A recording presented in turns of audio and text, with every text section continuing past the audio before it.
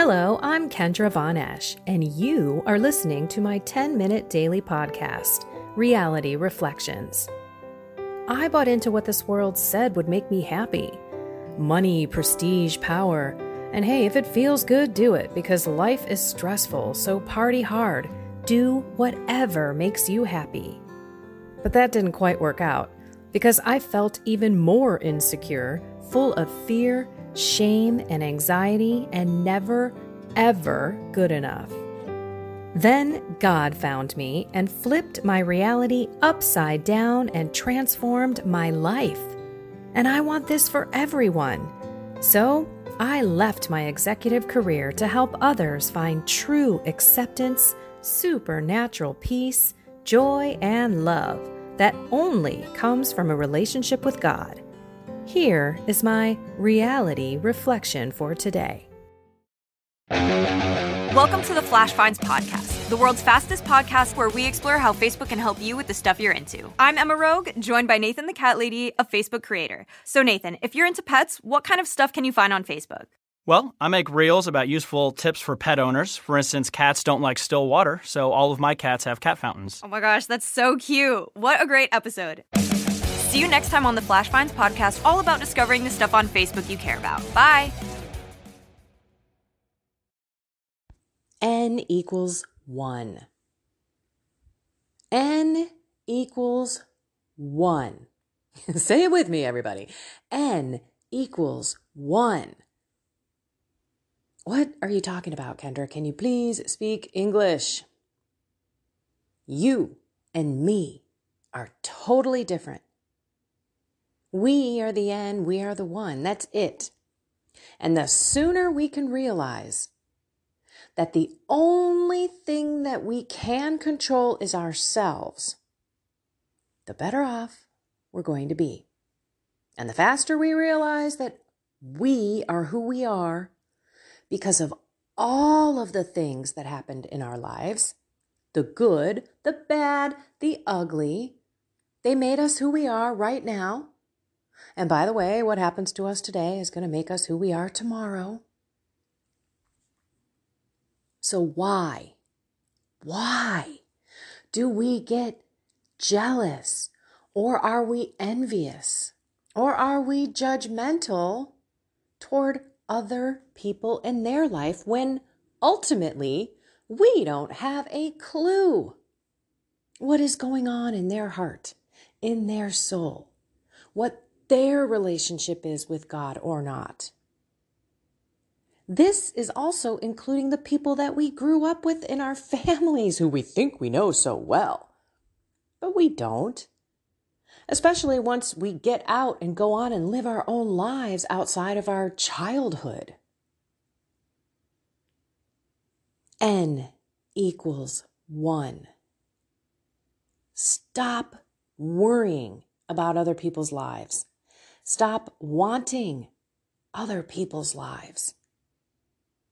You're made perfectly in God's eyes because guess what? He made you perfect, period. The problem is the world is telling you you're not. The world says that people should look and act and be a certain way, do certain things, have certain aspirations and goals, and that is not the case. None of us have the same talents. None of us have the same skills and experiences. So why is it that we're all supposed to do the same thing and seek and search for the same stuff? The only thing that we all have in common is we are created by God and we have a God-shaped hole in our heart that will never be filled until God fills it. So today I'm going live on my YouTube channel at 11 o'clock in the morning. A personal shout out to Catherine, who lives in Australia. She voted at the tail end for 3 o'clock today because it would be better for her. She'd actually be able to get up and join. And I am going to accommodate you next time, I promise. This time my husband's going to be out of the house. And I don't know about you, but that's a nice time for me. I'm not saying that I don't like him here all the time, but when I do my videos and when I do my stuff, it's better when I'm by myself. I don't have to worry about him listening. I mean, come on, people. Let's take that car ride podcast, for example. Did I ever post that? I think I did. He was listening to my podcast right next to me and then calls me out on my addiction to my phone. This is why he doesn't need to be around for these things. Okay, but that live today is going to be on YouTube at 11 o'clock. It's going to be kind of a come to Jesus moment where we all should look at ourselves seriously in regards to the soul, mind, and body. The last live I did, if you haven't seen it, I mean, if I do say so myself, I do believe that the Holy Spirit took over and just ran with that hour live, all about what can you be addicted to and are you addicted? So go watch that first. Join me at 11.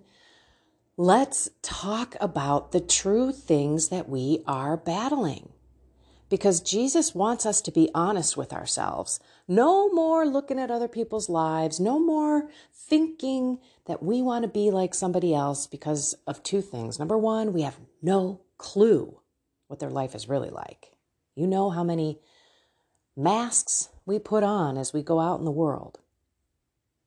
And number two, we are unique in and of ourselves. Let's love ourselves, love our life. That's part of the problem is we always want to be, or we sometimes seek to be something that we're not going to be. I'm never going to be a 6 foot tall, thin-thighed, small-butted woman. I'm sure butted is not a word. I'm not going to ever have a real small butt. I'm not going to have thin thighs.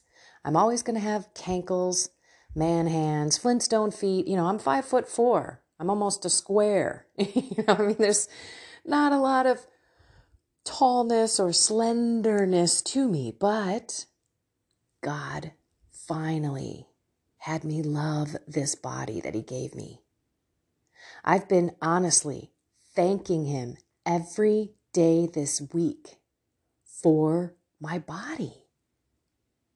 Because I'm doing strength training and I'm seeing things change. My physique is changing.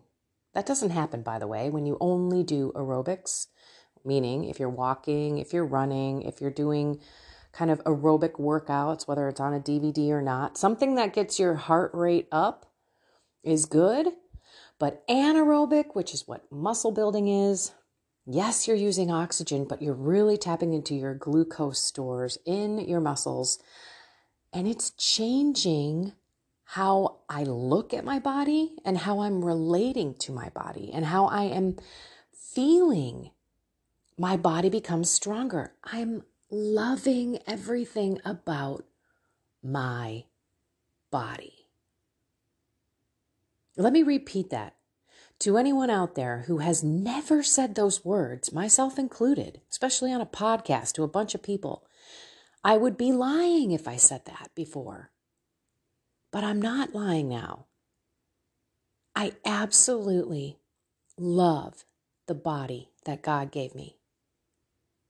I'm struggling through a few things. I still want my autoimmune deficiency, that white spot stuff on my hands, to go away. I'm clearly going to have to take some time with that. I still got that eye thing, big old lump of bacteria and gross stuff in my eye, chalazion, or it's an inner sty, not sure what it is, but it's still there. I'm kind of bummed about that. But this is the road to health. I didn't get here overnight. It was decades of abuse, and I'm still not beyond eating poorly or drinking, right? I'm still not to a point where I'm constantly putting things that are good for my body in my body. So I know that my body still has to fight some of that alcohol that I'm drinking. And occasionally I'm going over on my carbs. I'm not going the sugary route. But ultimately, I feel good. My body is strong. I am not achy. Do you remember a couple of weeks ago, I was saying the aches were coming back? That was because I wasn't doing as many strength training workouts. I was doing DVD body weight workout, which was good for me at the time. Obviously, I needed more weight. So that's where the N=1 comes into play. Everything is unique to you. You're starting in a different place with your soul. Everybody is on a different part of the journey. We're all on the same road, but we're at different places on it. And so we have to be honest with ourselves where we're at, and obviously keep an eye on the destination, but appreciate the journey. I've been thanking God for making me realize that I do need more strength, that the real way to tone, not to tone, but to make me feel stronger. I don't want to say tone. I want muscle. I mean, I don't think I could possibly be a dude. I think half my cough got on that. Sorry about that. But I don't think that I could build myself up to be a guy because I am a woman. I am just loving the strength. And so that is where you can get to, where you finally start looking at N=1. Stop looking at X=1, Y=1, someone else equaling themselves, because they have nothing to do with us. Our physiology, our spiritual lives, our environment, our upbringing, our emotional stability, our financial situation, our family life, our health, everything is unique to us. This is why the journey is all about you and God. It should be like G=N, like you and God. That's it. But this journey needs to start. And that's where we're going to have that conversation at 11 o'clock Central Time today.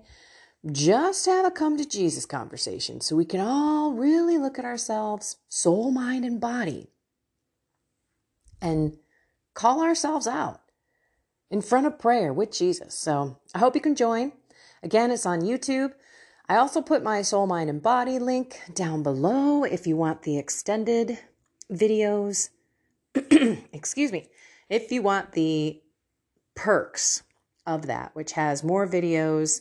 It's going to have some training in terms of prayers. We're also going to do some teaching on psychology and the chemical makeup of the mind and the body. There will be a whole bunch of additional things that we can learn about how to balance our soul, mind, and body. And it takes some time, everyone. I mean, some of these videos takes me prep hours beyond what you could even imagine to put those videos together. So again, that's why it's over in the Soul, Mind, and Body group.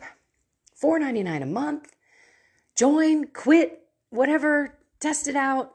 I'd love to see you over there. I'd love to walk with all of you because, again, this is a fun time. Change is fun. And when you see what's happening, it's even cooler. Okay, let's pray. In the name of the Father, and of the Son, and of the Holy Spirit. Amen. Come, Holy Spirit. We ask you into our heart. We ask you to renew our mind, renew our heart, renew our body, renew our love for you, for us, and for others. We want joy, Jesus, others, you. Help us in that order to remember that. Because without Jesus and his heart, we can't love ourselves. And we can't love others like he wants us to. So we humbly ask today for you to come into our heart, to open it and pour your love in. Help us love ourselves.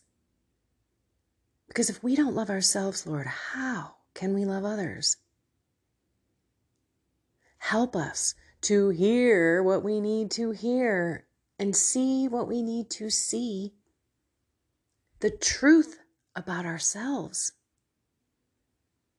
And Lord, if anyone goes on to the live today at 11 o'clock, may you touch all of our hearts and souls, no matter when anyone views that video, that you raise to their eyes what they are supposed to see. And move me aside, please. Speak right through me to everyone. I do not even want to be there. In your name, Jesus, we pray. In the name of the Father, and of the Son, and of the Holy Spirit. Amen. All right, now don't get freaked out. I'm not saying I'm channeling God through me on this live. I'm just asking to step aside. Like, kick me and my thoughts and my selfish ways and whatever I may want to do on this live. Just move me aside, Lord. Use me as the instrument that I'm supposed to be down here. However you want to use me today. Am I going to be a loud banging gong, or am I going to be a beautiful harp? I don't know. That's God's. We got to go back to humility, everyone, because nothing's going to change in the right way, at the right time, with true permanence, until we have that relationship with Him. And as you sit here, gosh, I just smacked my mouth. I do that on the video, and I hate that. This, it's so gross. I don't know why I do it. Anyway, you all just sit with yourself and thank God for who you are. Thank God for all the changes that He's made in your life to date. And thank Him for the adventure that you and Him are going to have today. And I hope you join me at 11. I hope you join me in the Soul, Mind, and Body group. N equals 1. This is your walk with God. And it's so cool when you get to know someone and then you fall more in love with them and then you seek them all the time. Okay. I love you all. Find something more with God today and have a blessed, soul, mind, and body, and have a blessed and inspired day. I don't know what I'm doing. Time to hang up. Bye.